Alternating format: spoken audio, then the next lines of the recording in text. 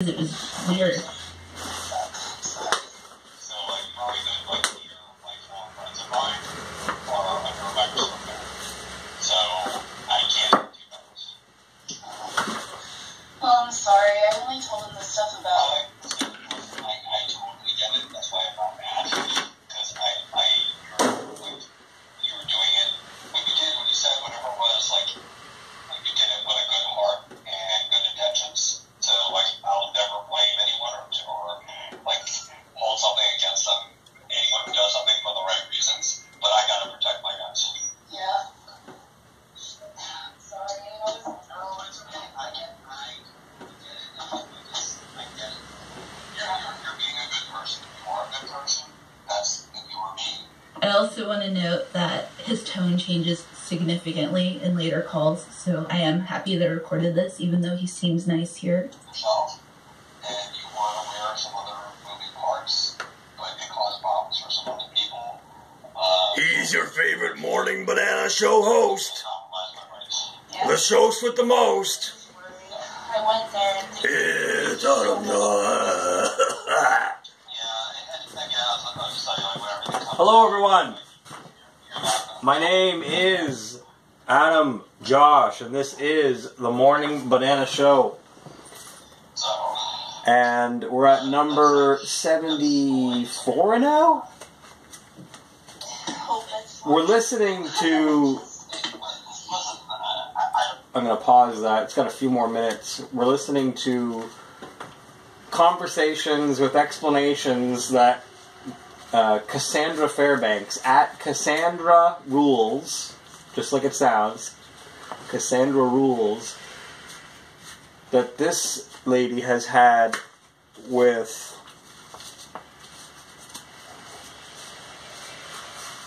people who apparently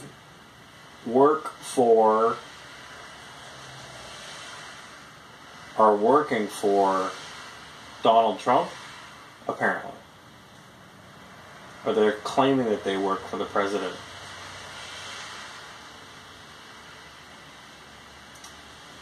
So, a lot of weird stuff going on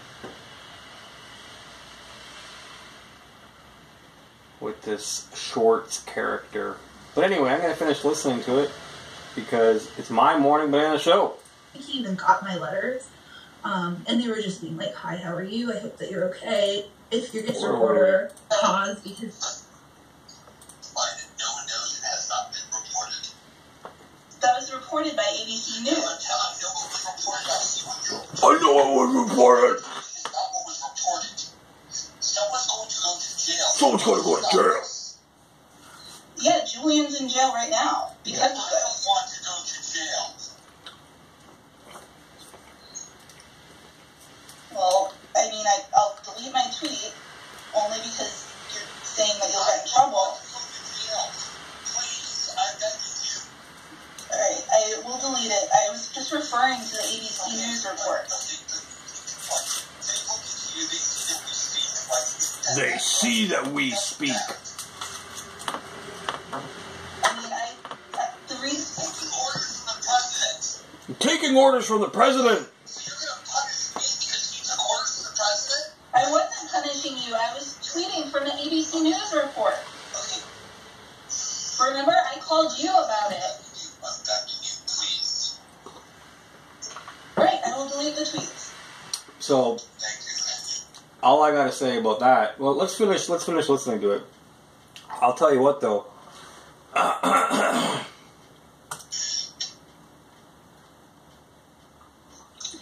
As you can see, the date on there is September 10th. Julian was in prison. I had not talked to him. He called me. All I had done was tweet it out, like, don't make this guy in charge of the NSA because he worked out the deal to arrest Assange. And, you know, I was offended that my friends were supporting him. So that's all I did. I could not possibly have orchestrated this. Orchestrated. Yeah, so I guess that's all. Sorry that the stream got chopped in half. All right, well, let's finish up with that.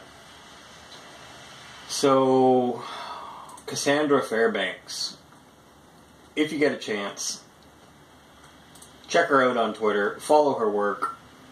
She writes for the Gateway Pundit.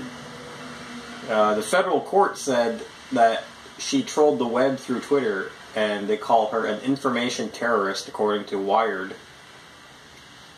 She works with WikiLeaks, kind of.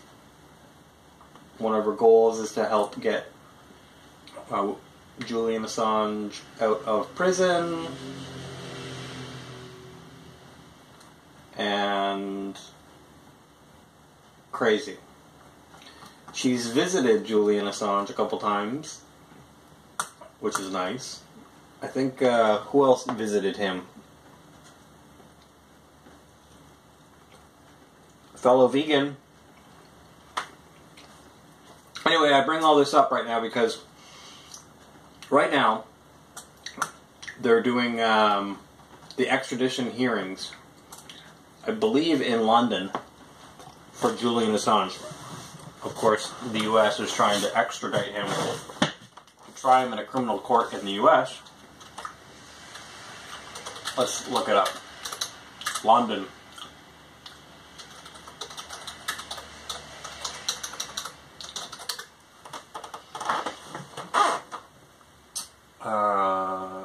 Yeah.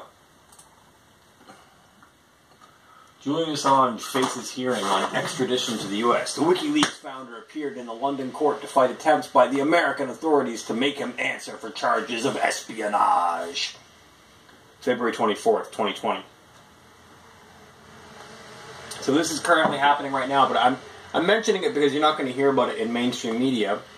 And I'm mentioning it because those of you who follow me on Twitter will know that I came up with this threefold plan for Donald Trump to get elected a long time ago, and I wrote it down in like 2018, 2019.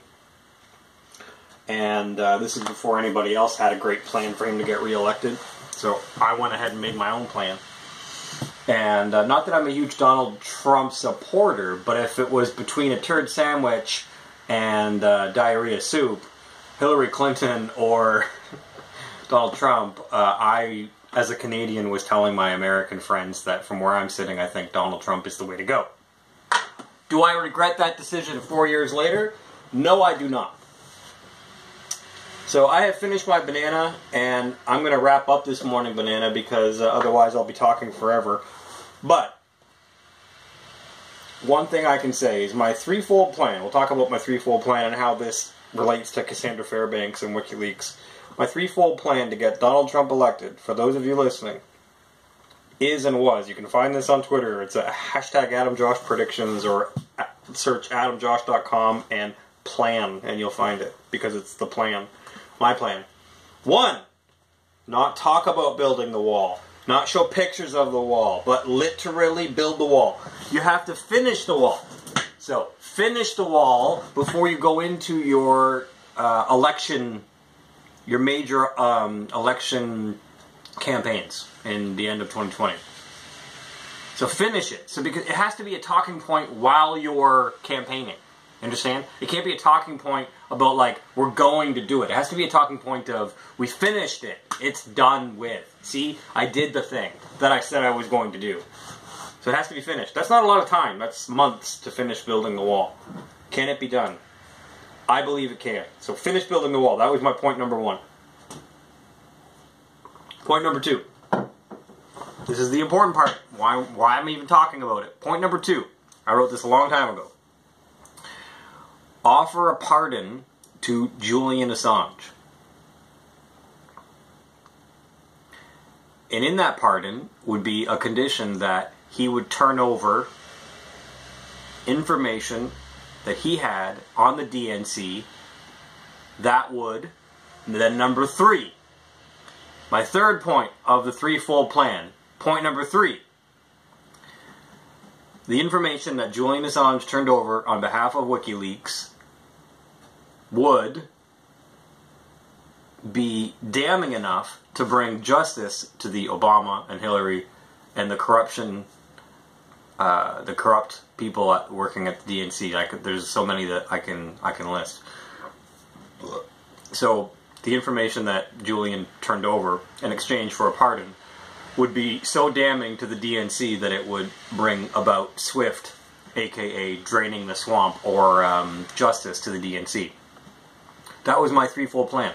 And if he could do all that while campaigning, then I predicted that Donald Trump would secure his presidency into 2020.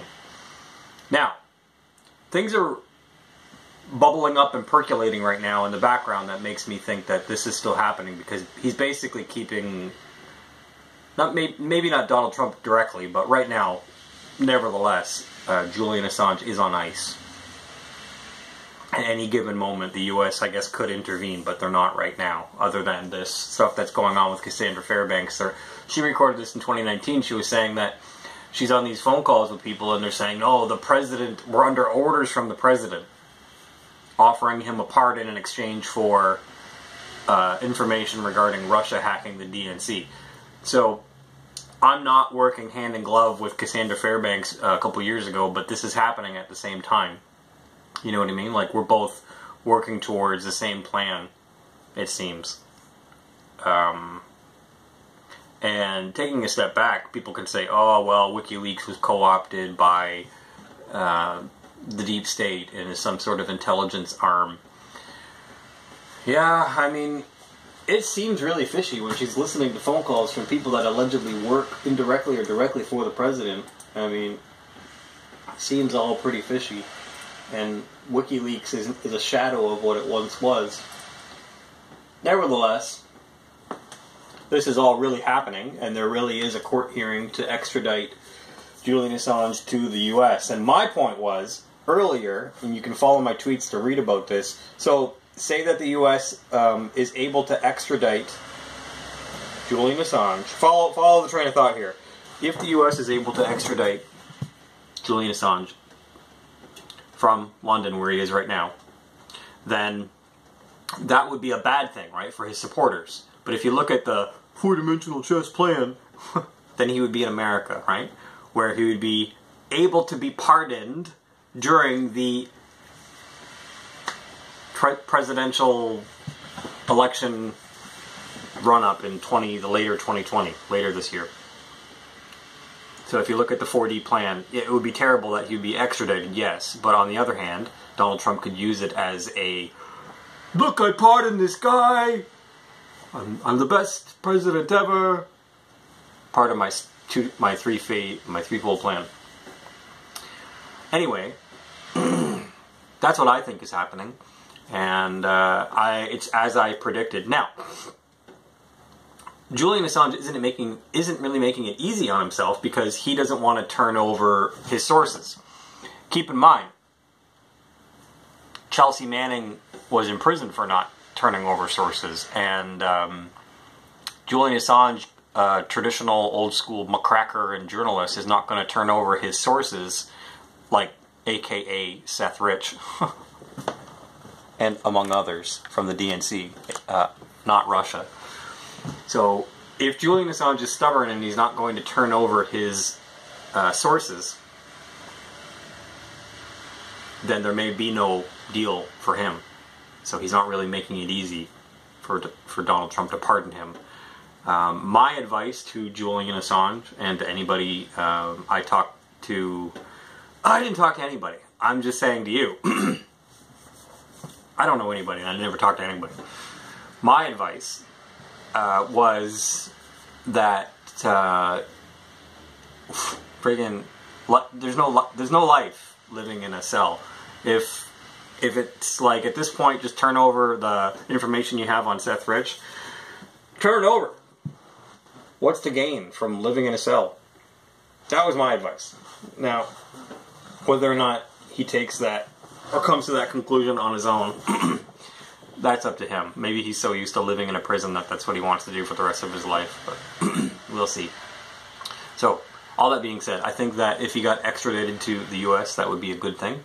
If the next step would be that he would be pardoned by a president who is campaigning and trying to get the support of the what do you call people who support WikiLeaks? They're not QAnons because WikiLeaks came first, but, you know, what do they call those? White hats? People with intelligence ties? People that know people?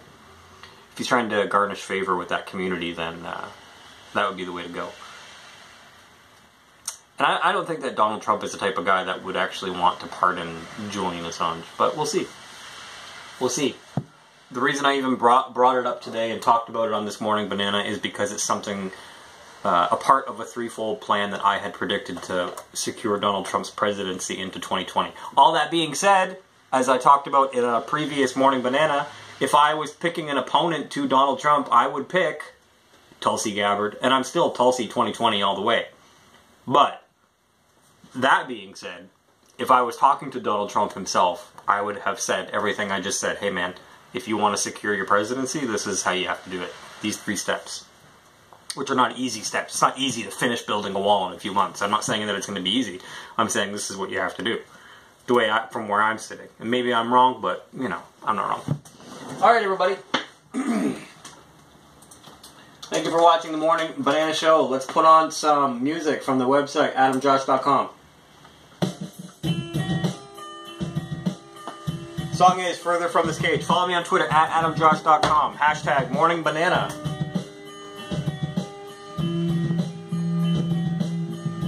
Shout out to Cassandra Fairbanks. Take care, everybody.